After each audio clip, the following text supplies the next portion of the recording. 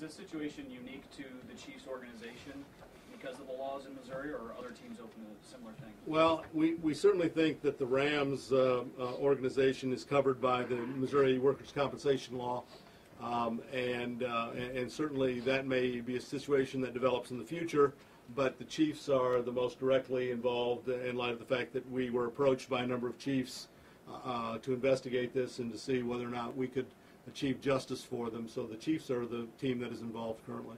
Do you foresee other players? I'm sorry? Will there be more players that will be added? There have been discussions with other players, and we will inform you whether or not other players join the suit. There are certainly other players that have been injured substantially and will not qualify to receive benefits under the settlement as announced. So what's next? The next court date? Was this delivered to the Chiefs today?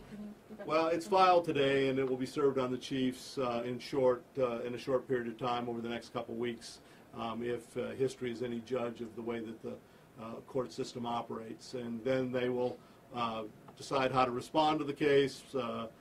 Usually that's filing an answer or a motion to dismiss, but some type of filing on their part.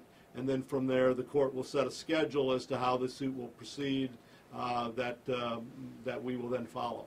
And did you feel like the Chiefs engaged in a cover-up? You know, based upon the published evidence, they were not candid about the information that they understood. Certainly, there appears to have been a cover-up by the NFL, which the Chiefs participated in. The degree to which the Chiefs orchestrated that is yet to be discovered, but certainly there was a cover-up about the dangers of CTE to NFL players. I don't think that there's much question about that. So did players start coming to you guys like after the concussion agreement was reached with the... Well, Paul Anderson has been involved in this issue since he was a law student.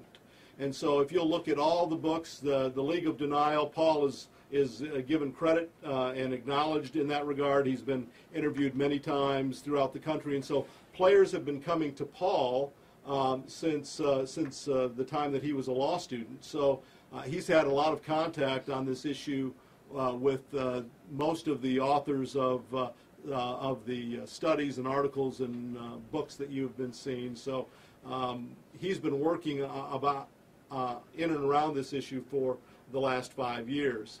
And so players have been coming to him for quite a long period of time discussing their problems with him, but I'll let him discuss that with you.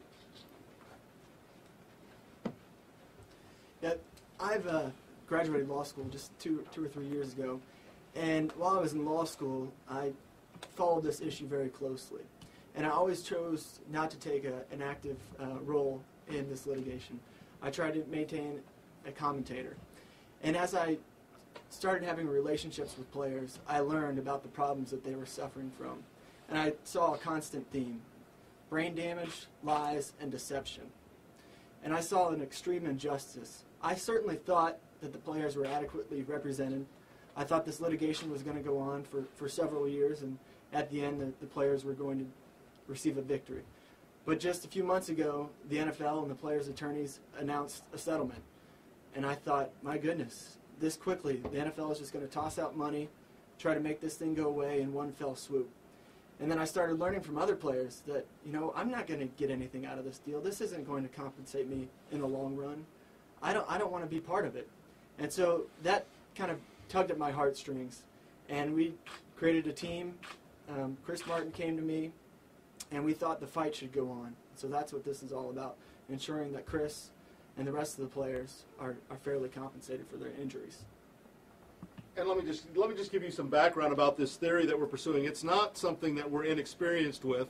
We were the lawyers that established workers' rights to sue under this workers' compensation statute, and just 7 days ago I received a $28 million verdict on just this theory, that is workers being able to sue their employers outside of workers' comp in Lebanon, Missouri. You can look it up. It's Copeland. It's Philip Berger versus Copeland Industries.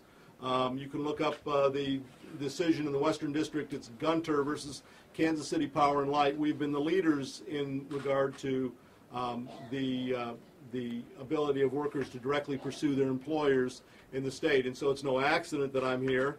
but rather the unique blend of the expertise that the lawyers here have that have rallied around these players to try to achieve justice for them based upon the experiences that we've had. Martin, you must know that Chiefs fans are very loyal. Do you hope to have their support as you continue this fight? What would you say to the fans? Well, the fans are going to rule on the case. So I'm asking the fans to look at the culture of the NFL and look at yourself and say, okay, my kid wants to play football. So the state of Missouri, like I mentioned before, has the opportunity to change the culture in the NFL, in the whole NFL. So I'm asking the fans to take a look at it, and hopefully we'll get it to the courts, and the Missouri fans will rule on it. So don't, like I said before, this is not about financial gains for 5 players. We expect every Missouri player who played between 87 and 93 to join us, because this is about all of us, not just 5 players. They mentioned. I mentioned the expertise of Paul and Dirk. We've been called upon across the country to be engaged in this issue. We also represent Derek Shealy, the young man that was killed at Frostburg State University when he was put back into practice after suffering a concussion and suffered several more during that first week of practice of his senior year and died. We've also been approached in other situations, which we'll be coming to you with in the next few weeks regarding this issue. We do hope to achieve changes that will make football safer and allow America's sport, as it's called, to continue to be enjoyed in a much more safe environment.